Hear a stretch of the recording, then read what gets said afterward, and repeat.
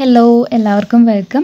ഇന്ന് നമുക്ക് വളരെ പെട്ടെന്ന് തന്നെ തയ്യാറാക്കി എടുക്കാൻ പറ്റുന്ന നല്ല ടേസ്റ്റി ആയിട്ടുള്ള ഒരു പപ്പായ അച്ചാറിൻ്റെ റെസിപ്പി നോക്കാം. അപ്പോൾ നമുക്ക് തയ്യാറാക്കാം.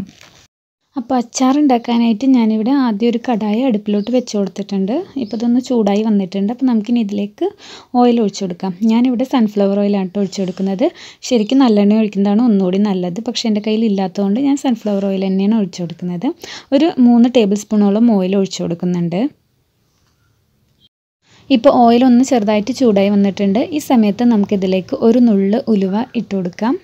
അതുപോലെ തന്നെ 1/2 ടീസ്പൂൺ കടുക്. ഇത് രണ്ടും കൂടി ഒന്ന് പൊട്ടി വരണം.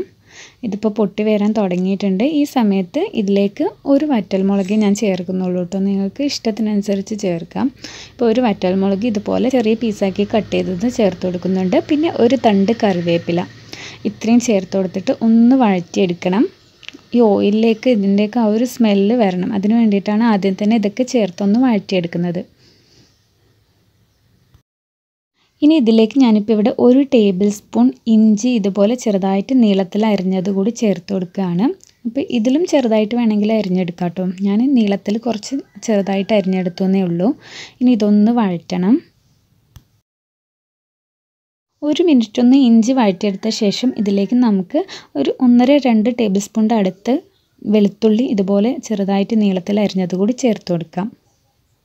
ഇതും ഒരു 30 സെക്കൻഡ് വഴറ്റിയ ശേഷം നമുക്കിതിലേക്ക് പച്ചമുളക് ചേർത്ത് കൊടുക്കാം. ഞാനിവിടെ ഒരു പച്ചമുളക് എടുത്തിട്ടുള്ളൂ കേട്ടോ. അത് ഇതുപോലെ വട്ടത്തിൽ അരിഞ്ഞെടുത്തതാണ്.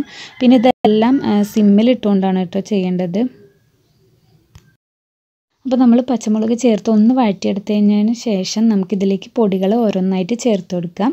അപ്പോൾ ഞാൻ ആദ്യം ഇവിടെ ഒരു 1/2 ടീസ്പൂൺ മഞ്ഞൾപ്പൊടിയാണ് ചേർക്കുന്നത്. പിന്നെ എരിവ് നോക്കിയിട്ട് നിങ്ങൾക്ക് വേണമെങ്കിൽ പച്ചമുളകിൻ്റെയും മുളക് പൊടിയുടെയൊക്കെ അളവ് തീരുമാനിക്കാം കേട്ടോ. ഞാനിവിടെ 1 ടീസ്പൂണിനും കുറച്ച് കൂടുതലായിട്ട് മുളക് പൊടി ചേർത്ത് കൊടുത്തിട്ടുണ്ട്. അപ്പോൾ അത്യാവശ്യം പാകത്തിനുള്ള എരിവുണ്ട്. ഇത് നല്ല എരിവുള്ള മുളക് പൊടിയാണ്.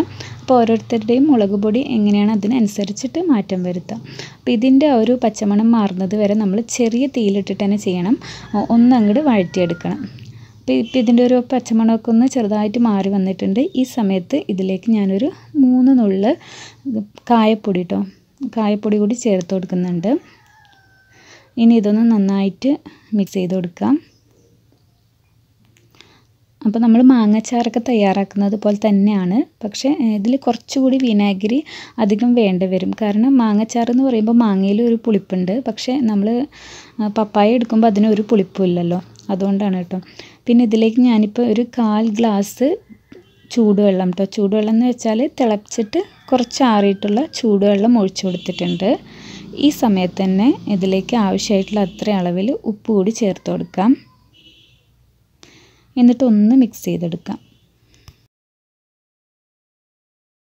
നമ്മൾ വെള്ളം ഒഴിച്ചു കൊടുത്തു കഴിഞ്ഞാൽ ഉടനെ തന്നെ ഇതിലേക്ക് വിനാഗിരിയും ചേർത്ത് കൊടുക്കാം. ഞാനിപ്പോൾ ഇവിടെ ഒരു 1/2 ഗ്ലാസ് വിനാഗിരി ചേർത്ത് കൊടുക്കുന്നുണ്ട് കേട്ടോ.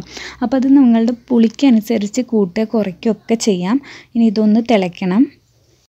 ഇതിപ്പോൾ നന്നായിട്ട് തിളച്ച് വന്നിട്ടുണ്ട്. അപ്പോൾ നമുക്കിനി ഇതിലേക്ക് ഇതുപോലെ ചെറുതായിട്ട് അരിഞ്ഞു വെച്ചിട്ടുള്ള 1 കപ്പ് പപ്പായ കേട്ടോ. ഞാനിവിടെ 1 കപ്പാണ് എടുത്തിട്ടുള്ളത്. പഴുത്തതല്ല, പച്ച പപ്പായ ചേർത്ത് കൊടുക്കാം. നമ്മൾ മാങ്ങയ്ക്കൊക്കെ അരിയുന്നത് പോലെ ചേർത്ത് കൊടുക്കുക കേട്ടോ. കുറച്ച് ചെറുതായിട്ട് അരിയുന്നതായിരിക്കും ഒന്നുകൂടി നല്ലത്.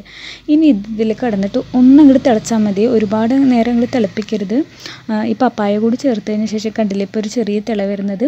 അങ്ങനെ ഒന്ന് തിളച്ച് വന്നു കഴിഞ്ഞാൽ നമുക്കിത് ഓഫ് ചെയ്യാം. ഇനിയും തിളപ്പിച്ചെന്ന് വെച്ചാൽ ഇത് വെന്ത് പോകും. അപ്പോൾ ടേസ്റ്റ് ഉണ്ടാവില്ല. അതുകൊണ്ട് തന്നെ ഒന്നങ്ങോട്ട് തിളച്ച് കഴിഞ്ഞാൽ ഓഫ് ചെയ്യാം. ഞാനിപ്പോൾ ഇത് ഓഫ് ചെയ്തിട്ടുണ്ട്.